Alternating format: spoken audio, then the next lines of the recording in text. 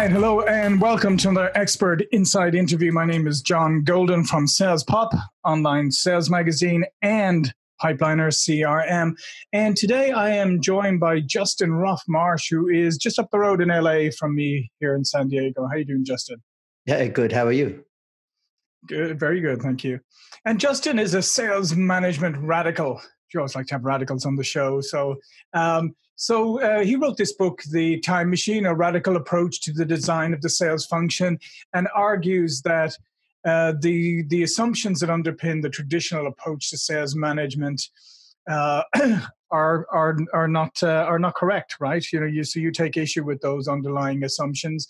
And you don't think that it should be an autonomous mode of operation, the sort of art versus science, like give them enough rope, let them do what they want kind of thing. But the fact is that it should be a machine featuring a division of labor, the centralization of everything other than critical field visits.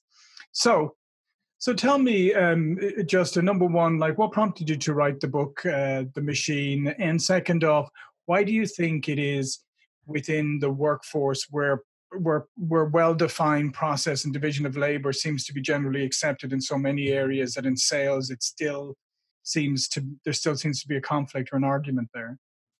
So I wrote the book because I'd had an experience with an organization that I was running, but a small shareholder in prior to starting Ballistix. And we had myself and my other partner, who was the major shareholder in the business, had started the business with an intention of sort of recruiting a standard commission sales team and approaching sales the way that we had previously, which was in the insurance industry. And what we quickly discovered was that the economics of this new business, which was another type of business in financial services, just didn't support the traditional commission sales model. So over a number of years, we ran a number of experiments to try and figure out how to fix the economics. And initially, what we tried to do was to increase the productivity of salespeople by taking activities away from them. So if they didn't have to quote, if they didn't have to prospect, perhaps, and by freeing up salespeople's time and by hosing them with sales opportunities, we only ever generated sort of incremental improvements in sales performance. Right. And it wasn't until we, out of desperation almost, decided to take away salespeople's autonomy, have them sit in a room and feed them prospects one after the other, and insist that they sold a reasonable percentage of them and cycle out the salespeople who didn't. It wasn't until we took that radical last step, take away their autonomy, take away commissions, pay them a decent income, and make it clear that performance was mandatory, not optional. It wasn't until we took that radical step that we really got some serious uplift. And really, I've spent the last 25 years figuring out how to apply that same insight for some to other businesses. Yeah, I was going to say, there's probably some salespeople who go, that's insulting, taking away our autonomy. So how did you, when you first went to implement this, I mean, it is quite a radical step. I mean, if you were taking away commission and you were telling them, this is how you have to operate and you got to follow this rules and all of that. And was it hard to attract salespeople to that model initially, and then after a while, what type of salespeople really excelled in that environment, and what kind cycled out pretty quick? So it's harder to sell this. So this is a tricky question. It's hard to sell the idea to salespeople, but it's very easy to sell the proposition in practice. Right. So if you say to salespeople, look, what do you think about the idea of us taking away your autonomy and taking away your commissions? Then they would be very hostile towards the idea. They are very hostile towards the idea. But if we say to them, look, we propose to put you in an environment where everything is done for you, the only activity that you're going to be responsible for is selling conversations. So you don't do any expense reports, you don't do any prospecting, you don't do any solution design or proposal generation, you don't do anything other than have selling conversations, and we have someone manage your calendar for you, and we pay you your market value, which is potentially more than your average income currently, then in practice, salespeople don't have a problem at all with the idea, even though they perhaps find it objectionable ideologically. and attracting new salespeople is easy. When we run ads for it's certainly easier than in the standard model, because when we run ads for salespeople, we promote the pay band that we're going to pay them in. And we tell them there's no travel involved in most cases, because most of our sales teams are inside, not outside. Right. And we tell them that all sales opportunities are provided for them, no expense reports, no proposals. They can dedicate 100% of their time to selling. And if someone's a true salesperson, that's how they would rather operate. But the other interesting thing about this is that we end up discovering that the types of sales environments that we build make it a lot easier for technical folks and other folks in other places in the organization to move into sales. Because there are a lot of folks who would enjoy being in sales if it weren't for the idea of being paid commission and being forced to prospect. Right. They're the two things that drive away. And oftentimes we find that the best salespeople, when we go into an organization, are not the best communicators. They're the most persistent and belligerent. Oftentimes not the folks who customers would most like to purchase from. Right. So our experience is it's easier to find salespeople, and we can recruit salespeople who produce better results than you can in the standard model. Yeah. So why would you argue then that things like bonuses or commissions or incentives or whatever are not? Because most people running sales organizations would say, incent for greater performance, like you have commissions with no cap, so people can earn as much as they want and they push themselves forward. What is it? Why would you argue against that idea of what you call, I think in your book, the artificial management stimulants? Yeah, so there's two reasons to argue against the idea. The first is the philosophical or the academic reason, and that is it's well understood in academic circles. And Daniel, whatever his name is, Daniel Pink promoted this idea very recently when he wrote that book, Drive. So it's well understood in academic circles that the extrinsic rewards do not increase performance in knowledge work environments, and the jury's well and truly in on that. There's been study after study reported by numerous people that show that. So that's the academic argument. And it's fun to debate that over a glass of brandy in the evening. But the reason why we eliminate commissions is because of the practical argument.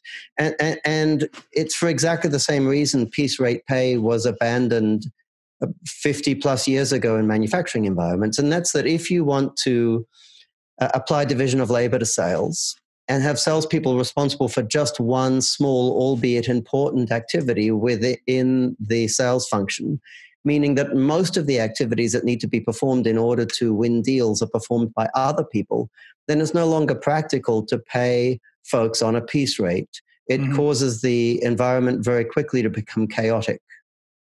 Right. So then the key point here is not that we don't want to. We don't, but that's not the point. The key point is we don't because you can't. You simply can't. If you have salespeople in a position where they're performing a single activity, and let's say there are 15 activities spread across the generation of sales opportunities, the design of solutions, the generation of documents, et cetera, legals, et cetera, et cetera. If you have, let's say 15 activities and only one of them is being performed by a salesperson, and you pay the salesperson on a piece rate, you're going to have a mutiny on your hands. Sure. And at worst and at best, an extremely dysfunctional environment. So when you work with other organizations and you go into transition them from an older model into your model, I mean, what are the steps involved in that? Because that sounds like, that's a pretty radical departure, right? So I think that most of the times, if we go into an organization, it's because the senior executive or sometimes members of the board have read the book. And the book offers a solution to a problem. And the problem is, and we see this in numerous organizations, that the standard approach to sales growth has hit diminishing returns. In other words, the organization just can't grow sustainably by adding more salespeople, which means they either have to stop growing or they have to grow exclusively by acquisition. So most of our clients are faced with the alternative of either not growing at all, growing by acquisition, or implementing our model.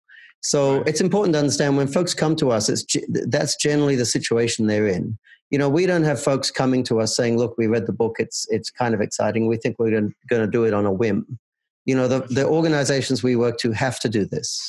In terms of how do we do it, interestingly, most of the work that we do is done on functions that are adjacent to sales. We don't touch sales much.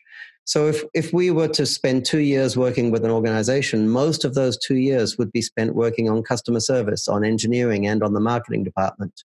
And only a very small number of months would actually be spent on sales.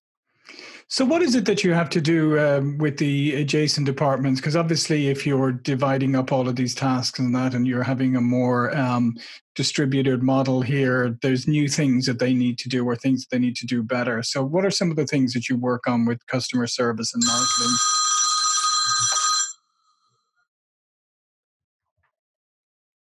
It's my mum. I told her that I was being... Yeah, it could be my mother too. Anyway, so what are some of the things that you have to do with marketing and customer service in order to get them aligned to this process? So, let's take the three common adjacent functions we work on in turn. The first is customer service. So we want to take away from salespeople all what we call yours to lose business. And this is business that's essentially repeat business for the most part, where momentum is acting in our client's favor. We don't want salespeople involved in transactions if those transactions essentially consist of a prospect walking towards them with $100 bill. So that means we need to design the customer service team so that it can be completely self-sufficient when it comes to all order processing, quote generation, and issue resolution associated with day-to-day repeat transactions, which of course is in most cases 70+% of an organization's revenue. So the customer service team needs to be completely self-sufficient when it comes to processing at least 70% of the organization's revenue in most organizations. And that requires a big uplift in terms of capacity and capability and a significant improvement in a whole bunch of processes within customer service. The next department would be engineering. And in a technical environment, we don't want salespeople involved in the design of solutions or in the generation of documentation. So that means we need to re-engineer the engineering department so that it can take responsibility for all solution design and document generation. And in many cases, that means splitting up the engineering department. If there's just one big huddle of people, we need to split engineering into at least two groups. We need, design engineering, which is sales-focused, and production engineering, which is production-focused. And then where marketing is concerned, most marketing departments only generate a tiny percentage of the sales opportunities that salespeople are prosecuting.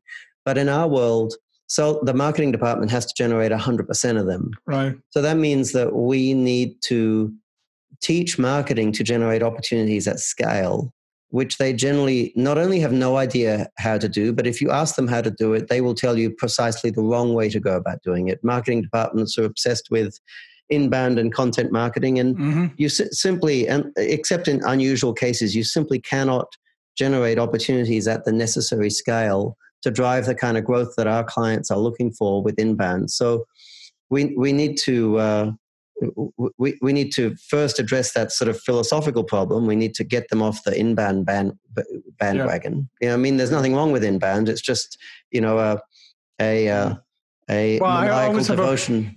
I always have a problem when it's all or nothing. It's like everybody runs over to inbound and away from other things, and then over time people realize that inbound isn't delivering everything we were promised, so now we better sort of dust off. It doesn't, and in most organizations it simply can't, which means we either need to scale down our growth plans, which oftentimes mean that our competitors grow faster than us, which is kind of idiotic, or we just ease up on the sort of the ideology and recognize that most organizations have to do a mix.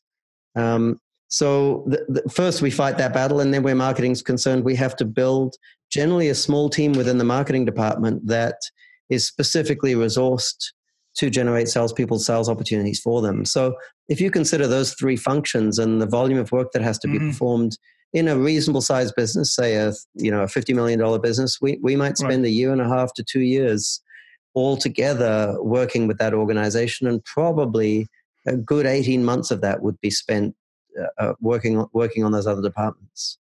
And then just one last question before we run out of time is then obviously another big change is how this is all managed, right? So there obviously has to be some transition in the management approach to sales.